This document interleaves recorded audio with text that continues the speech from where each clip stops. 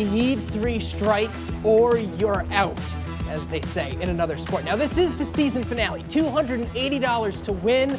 The cash does not roll over, and it takes a lot more than 3 people to get 3 strikes. You can count them up. 14 people, 16 rolls until we get to Ryan St. Aubin.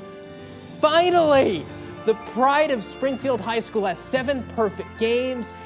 Everybody go home now. He's perfect here, and he's going home with high fives and the prize.